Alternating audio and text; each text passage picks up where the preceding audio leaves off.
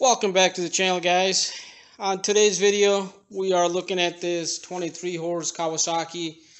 This is obviously a Let's Go zero turn. Your Cub Cadet and many other machines will be the same. When you have this motor running, it seems to be running good, but as soon as you give it power or as soon as you engage the blades, it sputters and eventually it dies out. I've rebuilt the carb on this. Doesn't seem to be a carburetor issue. Now, ignition coils to fail on these is very common. So on today's video, I'm going to show you how to replace the ignition coils on these motors. There's two of them, being the V-twin. I have a set of new coils here that we'll be installing onto this motor, and I will leave links to these parts in the description for you. So to access the coils, which sit right underneath this cover here, so we will be removing this cover. It does help to remove the whole filter housing out of the way also, but you can do it without that. So to remove this top cover, we'll be removing these 10mm bolts all the way around. Once you have those 10mm nuts off of this cage will just lift off just like that. Next thing we need to do is remove these 10mm bolts. These 10mm bolts are out. This will also come off. We need to remove these 10mm bolts around the cover. You can see one here, one right here, and also on the other side there's one here and one here by the dipstick. So let's get those off. Bolts off. I was able to remove this engine cover. It is a bit tricky without removing this plate here, which holds your filter housing, but it can be done. You can pull this away a little bit just to squeeze the cover out of the way. Now that we have the cover off, we can see this ignition coil here, and there's one more on the other side for the other cylinder. So to replace these, there's two 10mm bolts. There's one here, one up top. This is a stud. The whole thing will be removed. There is a ground cable that's hooked up to this. That'll just yank off just like that. And also your main cable going to the spark plug. You want to go ahead and pull that off. And we'll get these bolts off. We'll remove this and the other coil. Now, one thing I did forget to mention, when we took the top cover off this, the cage does have a spacer underneath of it. That's what spaces that from hitting this. So you want to make sure you don't lose that. There's a 10mm bolt here.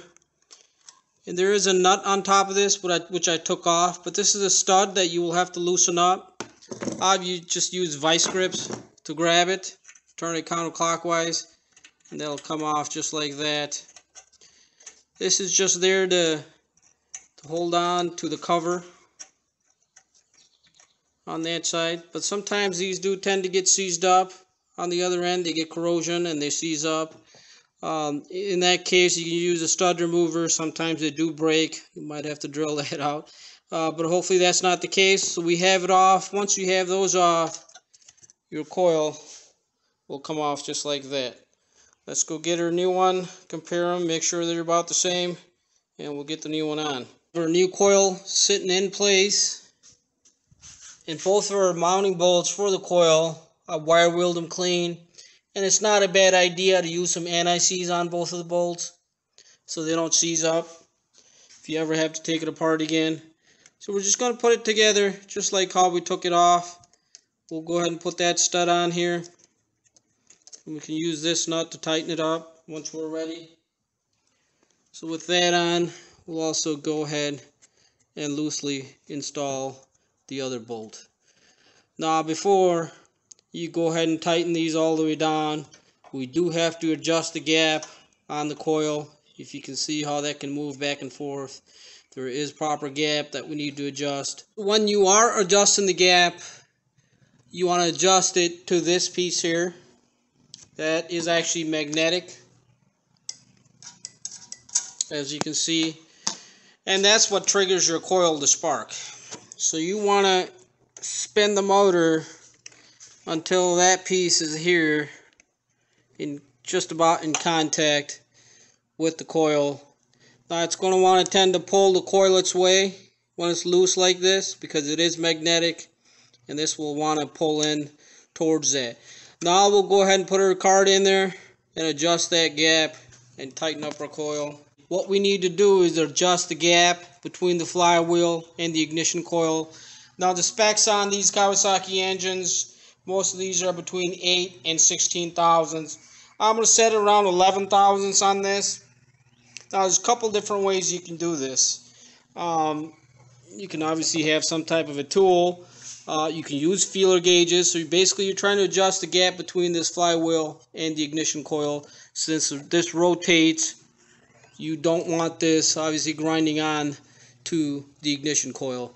So again, this can move back and forth. So to adjust the gap in between, I'm just going to use a business card here. So as you can see, I have it between the flywheel and the ignition coil.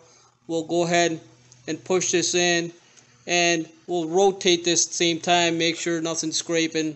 Obviously it'll tend to scrape on the card a little bit, not a big deal, as long as it doesn't have to be exact perfect. That's why you have between 8 and 16 thousandths.